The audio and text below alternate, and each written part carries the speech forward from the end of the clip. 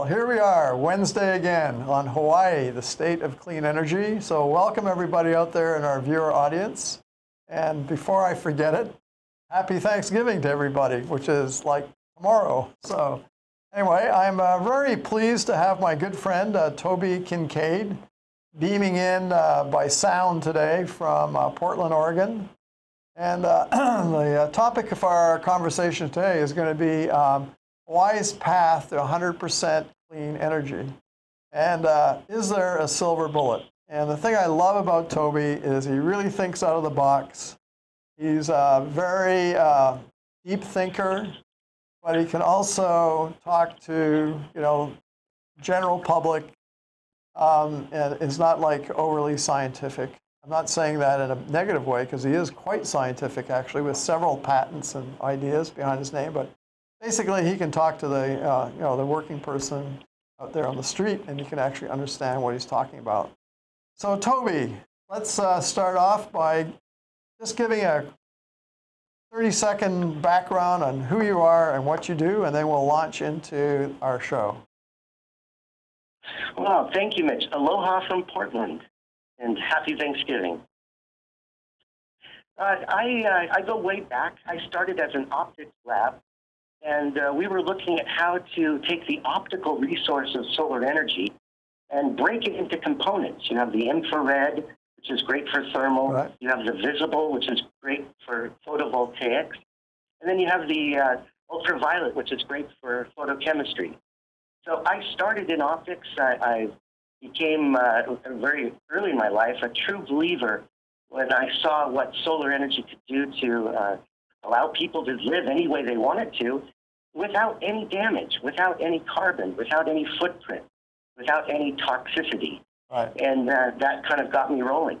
And I remember when we first met, it was in almost 30 years ago in Washington, D.C. Yeah. Oh, my goodness. And I remember you so well because when I first met you, I thought, look at this guy. He's putting in high-power hydrogen fuel cell stacks into race cars. Right. And when I saw you do that, Mitch, I thought, oh, hey, this is a good guy. So thank you for having me on. Yeah, I'm really pleased to have you on, too. So we've been in the hydrogen game for a long time, you and I. And so I think our audience would really like to know about, the subject matter or the thoughts behind the title of our show today, Hawaii's Path to 100% Clean Energy. And so talk to us about, is there a silver bullet? So I'll let you launch off. And if you want to see one of your slides, I know we have a slide deck. It's not death by PowerPoint. So just tell me when you want it. I know you can't see it on your end, but we want the audience to be able to see what you're talking about. So I'm going to let you cue the slides up, okay? Oh, you betcha. Put the first one up. That'd be great. That's just kind of the question. Okay, so let's put the first slide up. Hang on. Okay, here you go. You bet. So, in the many years, I've listened to many experts from academia and from business and from government. And it always kind of bugged me that you often hear someone say, well, this is a very complex problem, and of course there is no silver bullet. And that kind of made me cringe a little bit. I mean, how do you know? If you're looking for a silver bullet, how do you know if it exists or not? Right. So I set myself out to kind of answer that question. One, is there a silver bullet? And if there is, what does it actually look like? Right. So I thought, now, how can we do this? So if you pop to the second slide, right. I realized what I'll do is I'll make a list of everything we want. We want it to be non-toxic. We don't want soil or air or water pollution. We don't want biological pollution. We don't want volatile organic compounds or partially consumed hydrocarbons. We don't want mercury or particulates or NOx or SOx or acid rain. We don't want radiation. We want it to be safe, potent.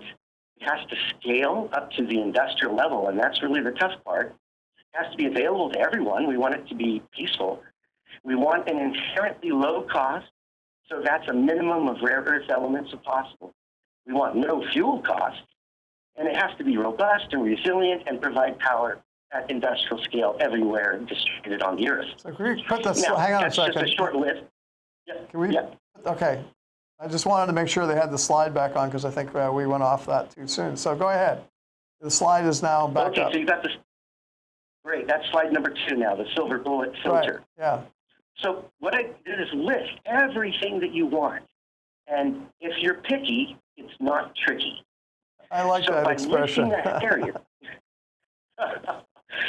So what I did on the left is, okay, let's take every combination of everything we know, every technology, and let's throw it at this barrier, and let's see if anything gets through. So, you know, the world runs on fossil fuels. And yet here we are in 2019, solar panels. When you and I were starting out, solar panels were, you know, $16 a watt. Now they're 30 cents. Right. So it's come way down. You know, we've seen these in tremendous changes. So why don't we have a clean energy world? Right. What's the problem? So for me on the silver bullet, I listed this whole thing in an algorithm and then threw everything at it I could. Well, let me just stop you right there. Can you put the slide back up, please, guys? Thanks. And we'll let you know when we don't want it up anymore. So carry on. Yeah, roger that. And so you look at fossil fuels, that's running the world, and we throw it into our barrier, and oops, it doesn't make it. It's soil pollution, air pollution. You know, and we frack and dig and scrape and drill for carbon fuels to which the hydrogen is stuck to it. So it's not even the carbon that we want. Right. We have railroads and pipelines and refineries and depots, and we're moving all of this material around, and it's all based on holes in the ground surrounded by men with guns. I love that. It just doesn't make any sense. Right. So here we are. We have all these experts saying, well, you know, it's going to be a diversity of things. It's going to be a mix of things. But I don't really buy into that. To me, it's a horse race. And you can't ride 3 horses at the same time. You got to pick a horse and ride it to the end. Right. So for me, it's what's our best horse. So you can see we threw fossil fuels. It didn't make it through our barrier. You take nuclear energy and try that, and that doesn't go. It's expensive. There's radiation danger. And Fukushima, you know, spewing 40 tons of polluted water, radioactive water into the ocean every day. Yeah, really bad news. What about the newer, hang on a minute. So I want to not challenge you, but just bring out this topic a little bit more.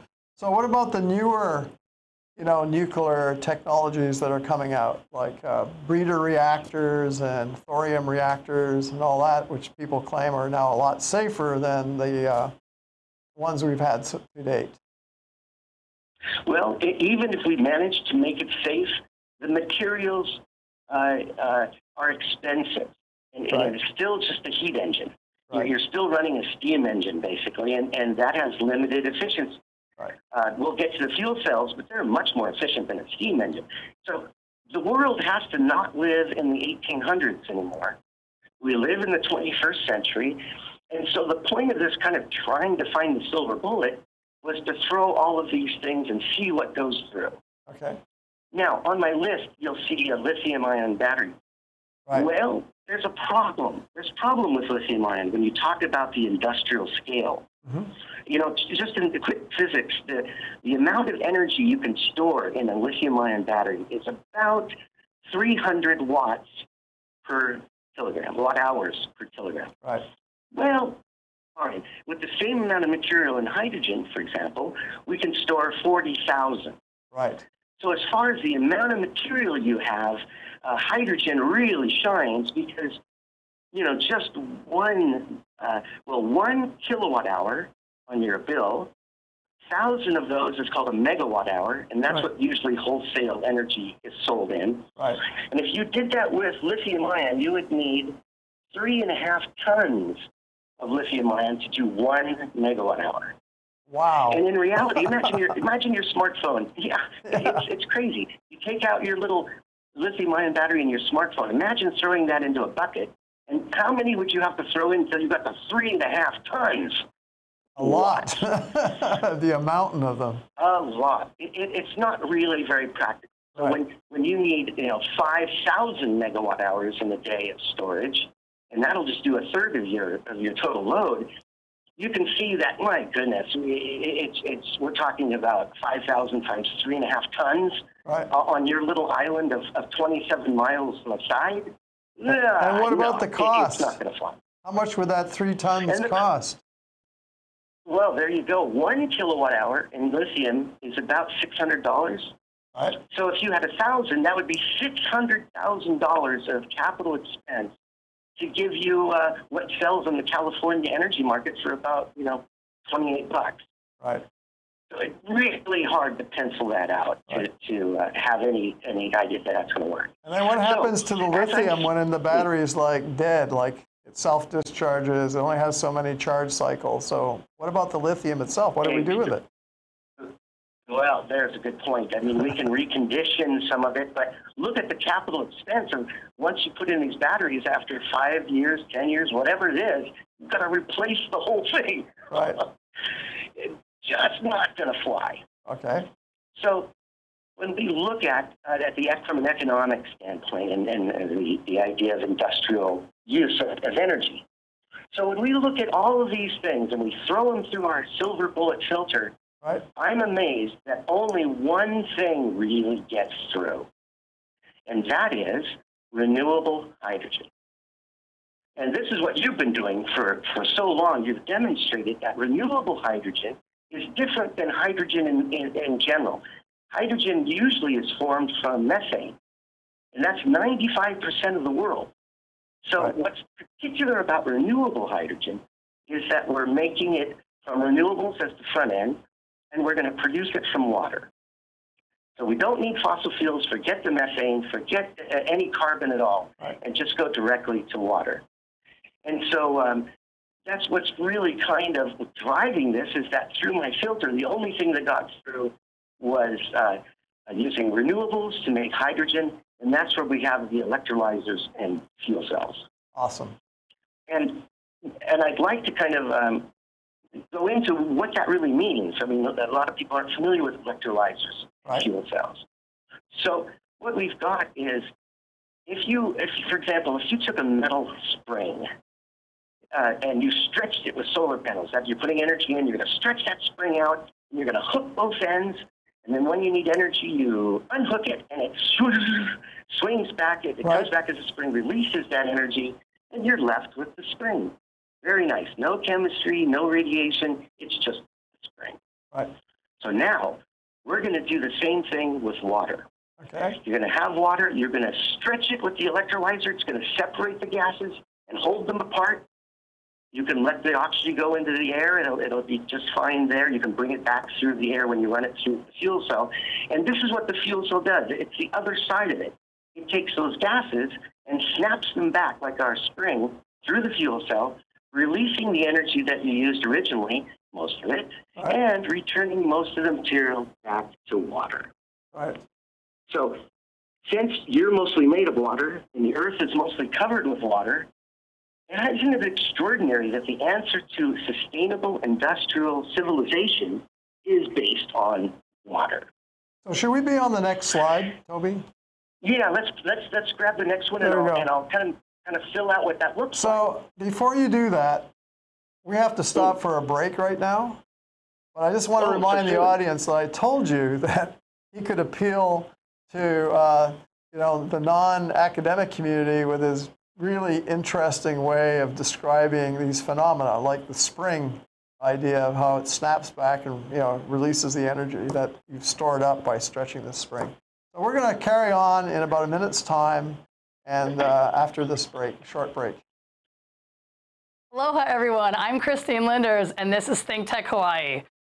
My show is Movement Matters, and this is a show brought to you to talk about how to get rid of things like your low back pain, scoliosis, TMJ dysfunction, ankle sprains, pretty much anything that you can do with your body or hurt your body. I am here to bring to you the cutting-edge strategies that you can do right now easily on your own to help get out of pain and get back to doing what you love. Life is better when you listen to your physical therapist. Tune in Tuesdays at 11 a.m. every other week for Movement Matters. Aloha. Aloha, my name is Duration. You are watching ThinkTech Hawaii. I will be hosting a show here every other Wednesday at 1 p.m. and we will be talking to a lot of experts and guests around sustainability, social justice, the future here in Hawaii, progressive politics, and a whole lot more. So please tune in, and thank you for watching ThinkTech Hawaii.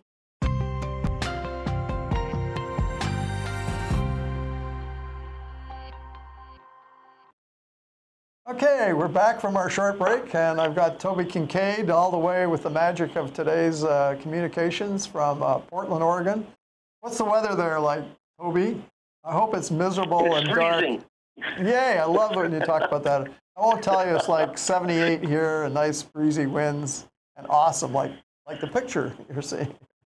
So anyway, let's carry on, and let's look at that slide that we had up there. That's the one, the electron engine. So you want to walk us through that again and reinforce what you were talking about before? Absolutely. So here I made a picture of it, and I call it an electron engine. And I do that because, you know, what does a steam engine run on? Steam. Steam. What does a gasoline engine run on? Gasoline. Gas. How am I doing so far? Yeah. You're doing great. So now, what is an electron engine? Well, an electron engine has an input and an output. It runs on electrons that come in. That's the left side of your graph. Right. So we have renewable energy. It doesn't matter if it's variable or intermittent. If you got lemons, we're going to make lemonade. Right. It goes into this electrolyzer. So what we can do with the grid is take all the renewable energy that's now being turned off because you're over-energizing your grid. Right. I say, build out all the solar you want, any renewable that you want. Just you have square miles of parking lots. You have many commercial rooftops, and of course, many residential. I say, go for it. We take every drop of that, we run it into the electrolyzer, and that, like we explained, takes water and separates it into the gases. We're going to let the oxygen go for the moment. We'll store the hydrogen, and they just dry it, filter it, and then pump it into a tank. Right. And the hydrogen, because it's lighter than air, is the ultimate in safety. Because if you ever had a breach, it goes straight up. It's up and out and gone. And how fast does it go up? Many times. How quickly does it escape? Up about 6. Yeah, it's fast. About as fast as you could shoot an arrow. It's about 6 stories a second. Yeah, and so that's just natural. If you just like release it out of your hand, it goes up that fast. But if you have it under any kind of pressure, it's just going to shotgun up there, right?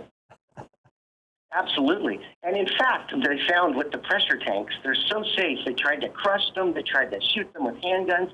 They finally used a long rifle to penetrate one of these new composite tanks. Yeah. And the pressure blew the hydrogen out so fast, it's actually faster than the combustion wavefront. Right. So if it ever was lit, it would blow itself out and go up and out, and it's gone. Right. And an illustration of the safety is, if you had a tank of propane, and over here a tank of hydrogen, if you lit a cigarette next to that propane tank, I'd say, put that light out. Because if you ever had a breach, it's heavier than air. That propane is going to mix, and looking for a light, it's going to, kabloomy. Right. Now, if you were smoking a cigarette next to a hydrogen tank, I'd say, hey, you shouldn't smoke. It's not good for you. But I would never worry about safety because I know in the physics that hydrogen can never go 2 feet to the side to reach your cigarette. It goes straight up so fast. Right. Okay, so back to our power block.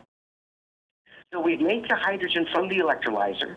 We store it, and then you can see to the right, you can just pipe it over to a hydrogen dispenser, and you could fill the fuel cell buses, the fuel cell cars.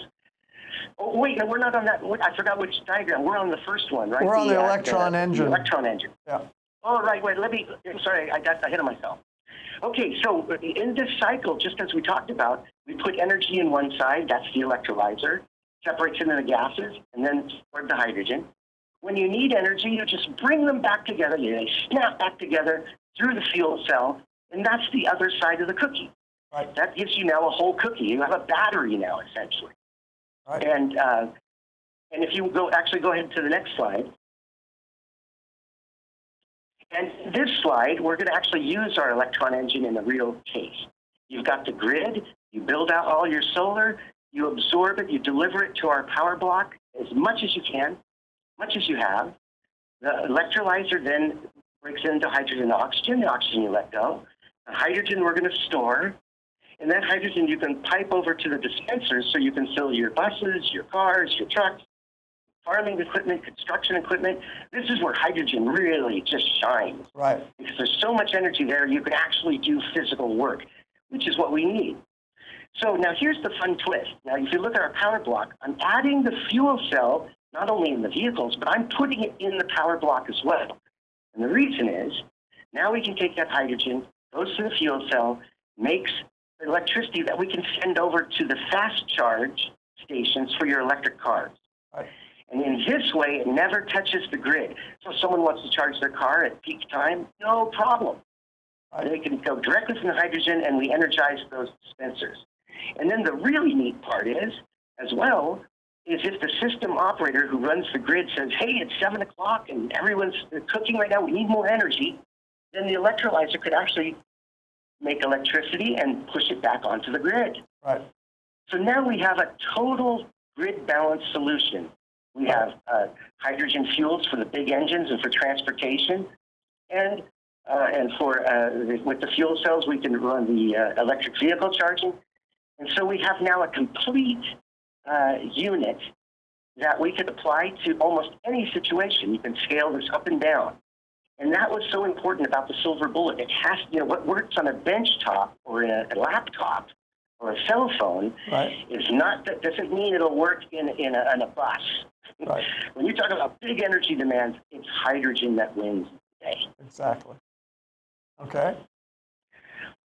So, for example, if I were the emperor of Hawaii, one of the first things I'd say is, okay, we're going to take your dirtiest energy, your coal power plants, just a couple of them, and we're going to convert that to renewable hydrogen. And the great thing about that is, in that case, you don't even need the fuel cells necessarily. You could just make the hydrogen, modify your burners, burn the hydrogen, it just comes back to water. That's your only waste product. And now you can run the equipment. So you don't strand the asset. Right. A lot of the people concerned about getting off of carbon and fossil fuels are worried, well, we've got trillions of dollars into these assets and they're all going to be stranded. No, not really. You can use some of it. So what do you say? So let me, just so I understand what you're saying basically you substitute hydrogen for the coal in the coal plant because you still want to use their steam turbines, correct? Is that what you're saying? Exactly. Okay. Exactly. So you could do that. So you don't have to tear the whole thing apart. And the footprint, and I did a survey of how much is there enough solar energy to run Oahu. Right. And the fact is there is. Solar energy, if you collect 10% of it, convert it to electricity in 1 square mile, just to have a scale here, 1 square mile in 1 year, if the energy is 15 cents that you export per kilowatt hour, that's worth $77 million a year. So in 10 years, 1 square mile of sunlight in Hawaii has a value of at least $777 million. That's not bad. So I tried to do a calculation. How much parking lot space do you have? Now, Oahu is not a big island, but there's 1 million cars. It looks to me, I couldn't get the exact number, but you're well over 2 or 3 square miles of parking lots. So you literally have tens of millions of dollars of wealth falling down on your parking lots that are wasted. Right. And so when I run through these numbers, I realize that, in fact, you can be completely energy independent. And it's so important that you achieve what you've been working for the islands, that you all pull together and do this. Because if we save Hawaii, we save the world. If you're the cutting edge, you're the tip of the spear. If in fact you're the bleeding edge, you're way out in front. And by lifting everyone up to what you are demonstrating, it's very easy to realize that we just don't need to burn fossil fuels anymore. Right. And holes in the ground surrounded by men with guns no longer is a paradigm that is sustainable for our world.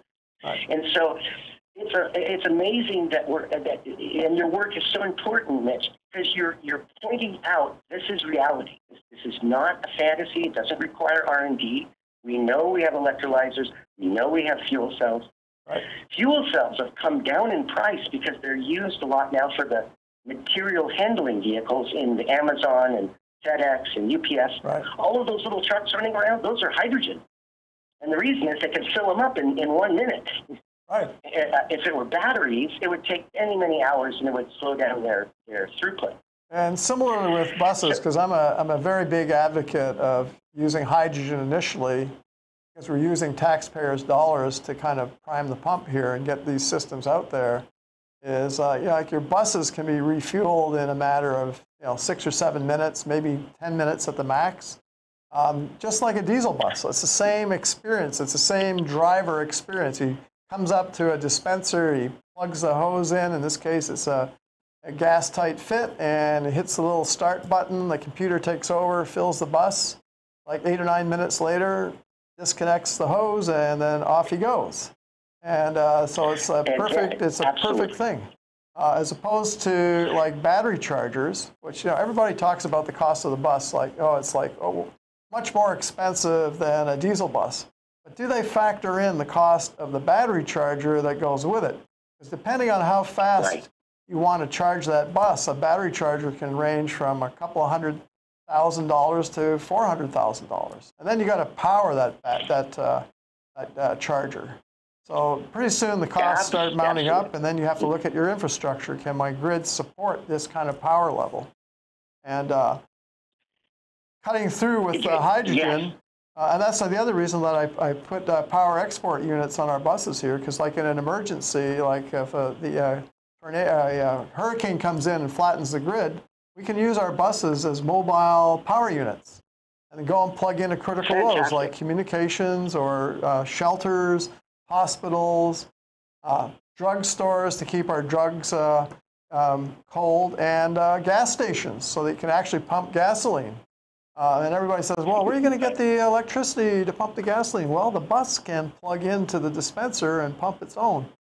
So very big, the civil defense people really like this idea, and I think it's, we have to look at the total value proposition. It's not just comparing the cost of a diesel bus to the cost of a hydrogen bus. And right now, we don't even have economies of scale kicking in for buses. And once they start being mass-produced, the prices are going to fall dramatically. Oh, sorry. I don't mean to hog your show there. No, it's a brilliant point, because emergencies are happening all the time. And your use of that deployable power supply is brilliant. And people, when they are really going to need it, they're going to really appreciate that. Right. I also like your point about the charging cycle. This is very important what you're saying. Here in Portland, we have a transit authority called TriMet. And TriMet has a big fleet. There's like 660 buses. Wow. Now, if you did a battery electric bus, it's called a BEB, a battery electric means all battery. If, just as you said, not only are you going to have a couple hours at least if you could fast charge that bus, but the charging infrastructure to do that for one bus is very expensive. It's also a very high draw of power, on the order for the buses of 350 kilowatts. Yeah. Now, on Hawaii, your commercial demand charge for Schedule G, if I remember correctly, is $24 per kilowatt. Now, this isn't the energy. This is the power, the peak power that you use.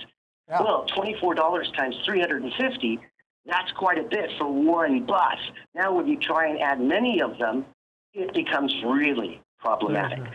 So when you talk about refueling in 5-7 minutes, that is not a small point. That is really critical to the comptroller who's going to actually try and figure out how am I going to charge 660 buses every day. On that happy note, we need to wind up. So, give me 10 seconds of closing comment, and then we've got to wind it down because we already blew through our 30 minutes. Oh, my goodness. Well, the bottom line is the entire world runs on fossil fuels. And there's a lot of toxicity, there's a lot of violence, there's a lot of inequity. What the world really needs is to do what you have been showing us, Mitch, is that with renewable energy, making hydrogen, then you can store the energy when you need it, and you have total freedom, total power total ability to run any lifestyle you want and not hurt anyone. So I say bravo, bravo to your work and to the people and citizens of Hawaii. Thank you very much, Toby. We're going to have you back because I know you have a lot more to say. And so this is Mitch Ewan from Hawaii, the State of Clean Energy, signing off. And we'll see you next Wednesday. And enjoy your Thanksgiving. Aloha.